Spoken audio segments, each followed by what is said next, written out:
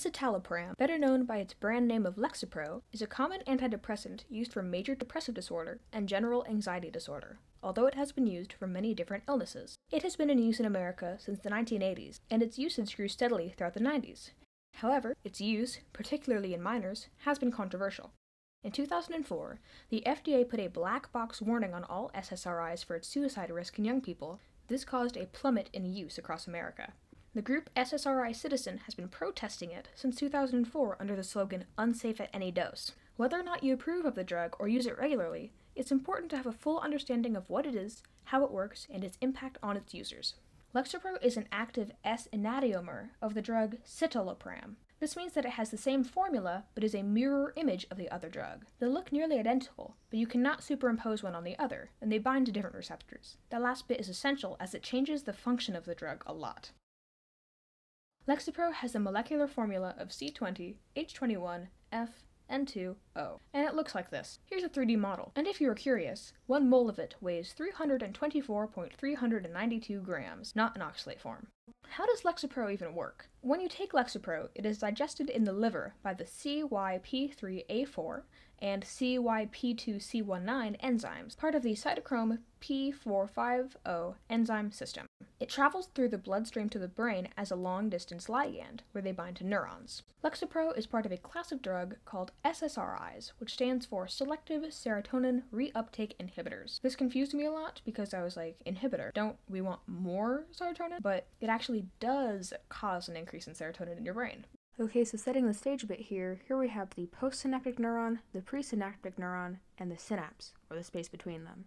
This is where serotonin gets transferred to send a signal down a neuron chain. Normally, when one neuron transfers serotonin to another, some of the serotonin rebinds to the first one, which weakens the signal. SSRIs act as a competitive inhibitor to the serotonin, binding to the reuptake receptors on the first neuron so serotonin can't. This forces more serotonin to stay in the synapse, increasing the likelihood that it will bind to the receptors on the other neuron and send a stronger signal. Serotonin impacts mood, sleeping, and eating, and when serotonin is transferred between neurons, a happiness signal is sent out. Therefore, Lexapro increases the amount of happiness you feel whenever serotonin is normally released, such as when you succeed at something or see a loved one. If you Google Lexapro, you'll find mainly pages and pages of side effects. There are a lot of side effects, and they vary for each person, so it can be difficult to tell how it will impact you. The cause of side effects are hard to pin down, but there can be several causes. The first is that serotonin controls more than just your mood, so increasing its uptake could impact your eating and sleep as well. Another reason could be interaction between other drugs you are currently taking, such as a blood thinner. Finally, it could be binding to other receptors in the body. As it is a long-distance ligand, it travels throughout all of the organs through the blood, but only binds to certain receptors. While we assume the only receptor that could accept it is the serotonin reuptake receptor, there could be others elsewhere, and when it binds to those, other signals are sent. But there could be other reasons that I just don't know. There is a long list of side effects. Here is all of the side effects I could find. Note that side effects always vary between people. Common side effects: insomnia, rashes on the skin, headaches, joint and muscle pain, stomach pain, nausea, diarrhea, lowered libido, difficulty ejaculating or orgasming, vivid dreams, dry mouth, sore throat, sweating, shaking, loss of appetite, somnolence. Side effects in children: thirst, heavier periods, urination troubles, increased risk of suicide, aggression, or anxiety. Long-term/lasting side effects: post-SSRI sexual dysfunction, impacts on the fetus if pregnant, lower birth weight, birth defects, premature birth. Extreme and rare side effects: mania, 0.1% more likely than placebo.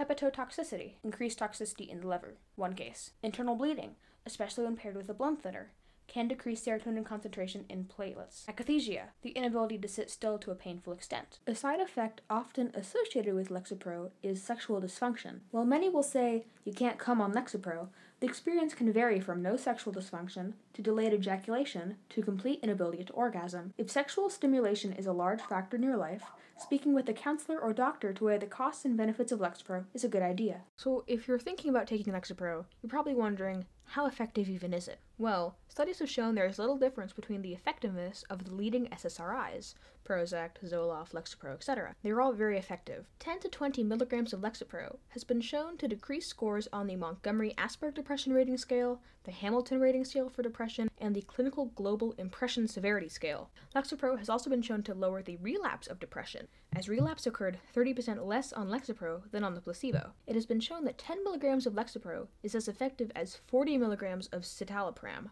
even though neither are inherently better.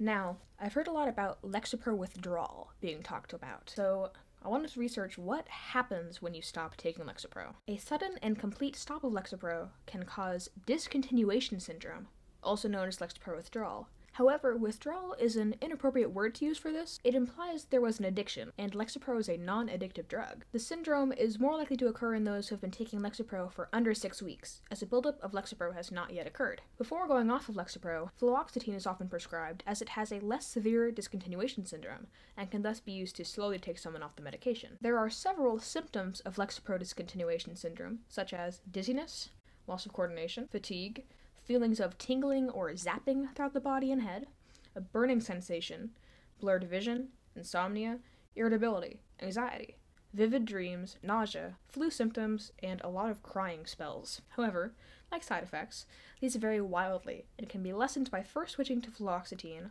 or by gradually lowering your dosage before going off it. So there's a lot of fear over whether drugs are addictive and about whether you can overdose. We've already covered that Lexapro is a non-addictive drug. For most people, it is still being studied. But can you die from a Lexapro overdose? Short answer is, for most people, no. While Lexapro sensitivity varies between individuals, up to 1,000 milligrams of Lexapro have been taken without death. The amount needed to overdose appears to be unreasonable to take in the time frame needed to die. However, taking more than prescribed is still dangerous, and if you think that you have overdosed, call a poison center or 911. Purging your stomach contents quickly or consuming activated charcoal to absorb extra Lexapro can be beneficial as you wait for the ambulance to arrive. This also doesn't mean that Lexapro can't kill you. It's just incredibly unlikely.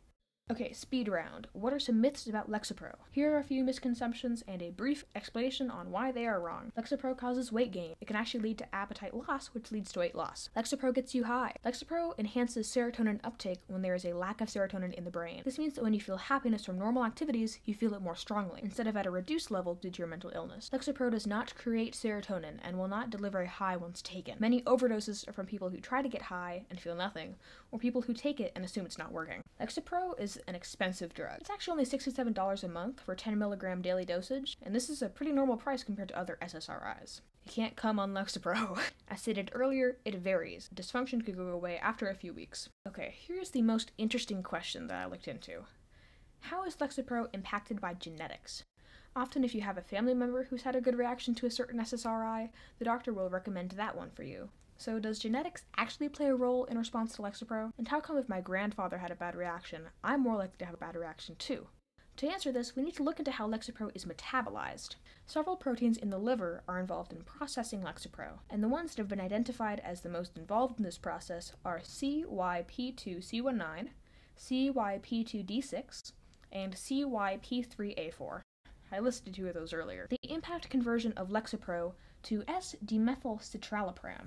Those who have better performing metabolizing enzymes have the rapid or ultra-rapid metabolizer phenotype. Those with worse enzymes, such as a mutant one or an inactivated one, have the reduced or poor metabolizer phenotype.